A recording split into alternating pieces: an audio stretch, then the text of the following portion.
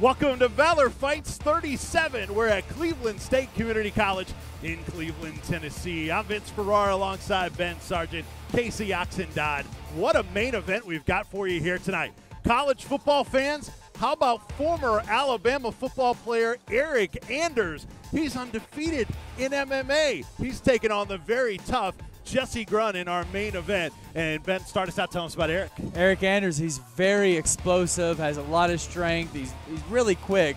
Like you said, football star. Used to be a linebacker for the University of Alabama, and should be fun. Casey, tell us about Jesse. Well, Jesse Grun, many consider him to be the gatekeeper of the middleweight division. He takes exception, so very tough. That's our main event. A lot of intrigue in this one. Eric Anders, Jesse Grun, a middleweight bout tonight in our main event. But we've got a full night of MMA in store for you. Valor Fights 37 at Cleveland State Community College, and it starts next. What do you think just watching it? Well, I think overall Vince accounted for himself pretty well to go the distance against a legendary fighter in Jon Jones. Maybe not only the best pound-for-pound fighter in the light heavyweight division, but maybe even in all of the UFC ever. And he's not an old guy either. So I think that was quite an accomplishment.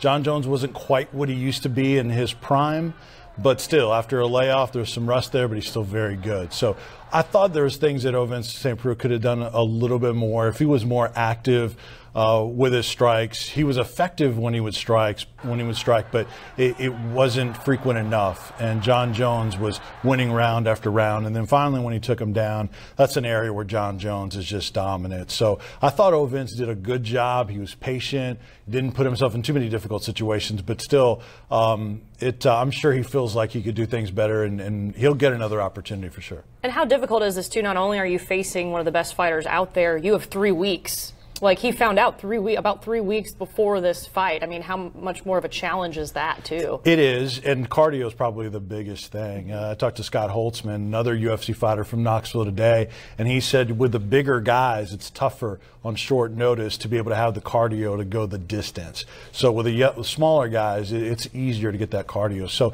that was a factor, but, you know, Vince, that's why he was pacing himself. That's why he was patient. He was able to go the 5 rounds, and in the 4th round, he was bouncing around pretty good. It's just that there wasn't the offense to go along with that cardio, so that certainly was a factor. Obviously on a really big stage for this fight, but what does this do for OSP moving forward? Well, I think he still stays in the top 10, to be honest with you. I haven't seen the updated rankings as of yet, but I don't think he'll fall much at all, if at all. And Dana White said that this helps his stock, because he went toe-to-toe with Jon Jones. Yeah. That's something the UFC is not sleeping on. It's a huge accomplishment. He was proud of himself afterwards. Some people have criticized Vince St. Preux for that. I don't think you should. I think he should have been proud of what he did. He knows he still can get better, so he'll get good fights. There's plenty of good guys, name guys in the division, so I think he'll be able to get good fights and not fall in the rankings. Vince, we appreciate it. Thank you so much. Thanks, Courtney. All right, we'll send it back to you. Let's not forget Missouri dropped a touchdown pass earlier. LaDainian Washington had one. And then on the Dorial Green Beckham, a slip screen where he scored. Cam Sutton was late to react, and he went through the entire defense. I got to give him one. Listen to Vince. Another one. Status. We will discuss it, breaking down in much more detail on Sports Radio WNML throughout all next week leading up to the Georgia game. And, of course, you can get a lot more coverage here at sportsradiownnml.com. Follow us on Twitter as well at Sports Radio WNML. Same on Instagram as well. Tennessee comes back from down 21-0 to win 38-28 over the Florida Gators. The streak is snapped here September 24, 2016 in Knoxville. For Josh Ward, Blake Hatfield, and our Sports Radio WNML crew, I'm Vince Ferrara. We'll talk to you soon. Thanks. They touch gloves. Nate Jolly, our referee, with the final instructions for the 2 fighters in our main event presented by Ogle, Elrod, and Burrill. The middleweights at 185. It's Eric Anders in the black trunks, yellow trim. Jesse Grun in the all-black trunks. And when you're a former Alabama football player, you don't need a nickname. Jesse Grun's got one. Top Gun. We're underway. 3 5-minute rounds from Cleveland, Tennessee. Valor Fights 37. A dominant pro debut for Chandler Cole, who has really improved his striking tremendously, and you saw that on display, and you saw the power in the hands as well from Chandler Cole. So aggressive, and then that relentless ground and pound finished things off. Back to the cage to announce our winner. Here's Jennifer. Look at the tail of the tape. for this Valor Championship bout in the middleweight division presented by Ogle, Elrod, and Burrill. Kendrick Myrie and Sid Wheeler. Wheeler 13 years younger than Myrie. Myrie 2 inches taller and has a 3-fight advantage in terms of number of fights, but Wheeler is undefeated. Myrie weighed in at 183.8. Sid Wheeler exactly the same at 183.8 as Wheeler comes out to some Prince Purple Rain here in Chattanooga Camp Jordan Arena. Wheeler is in the cage. Our main event is almost here for the Valor Middleweight Championship. Back to the cage, official introductions. Here is Jennifer. Wheeler staggered, regathers, kick to the body, combination. Myrie answers. What a fight, and down goes Wheeler again. And Sid Wheeler ends up on top. Full mount. With Round 1 and minute pound to from go. Wheeler. Can Wheeler finish in the 5th round? We're under a minute left. Myrie hanging on, taking shots. Unbelievable shots here. Myrie trying to block shots. Jimmy Neely looking on. 45 left in this 5th and final round. Myrie gives up his back. Unbelievable. Now Sid Wheeler looking for the choke. That's defense. Neely looking on. Myrie grabbed the cage. He ties it down. Sid Wheeler wins. The greatest fight in Valor Fights history. Vince, it looks like a car wreck in the middle of the cage right now. Those guys are spent. Oh my goodness. Wow.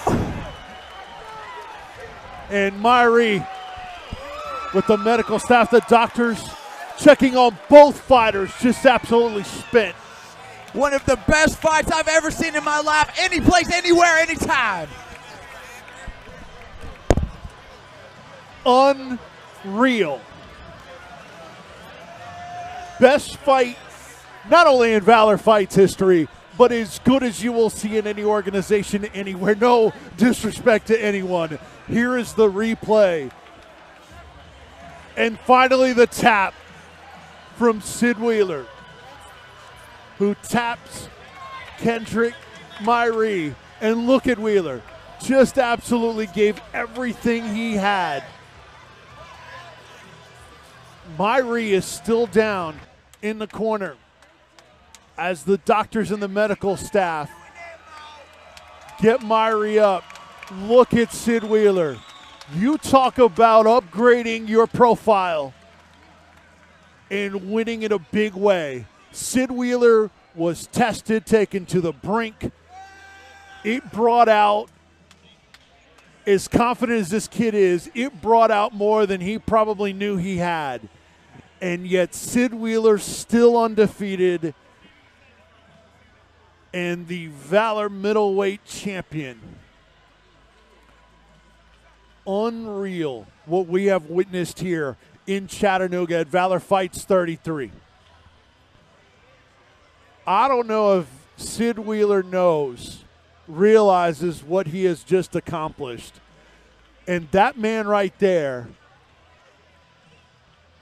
I have no idea how he lasted as long as he did into this 5th round. Down to about the final 40 seconds maybe of the 5th and final round.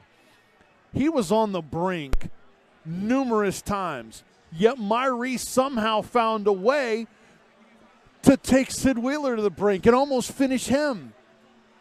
Wheeler, the phenom, was almost beaten on a couple of occasions. He can not stand up on his own. These two men have set the bar for MMA around the country regardless of organization. And those two hugging out. This one will be remembered for a long time because I don't think you can match it.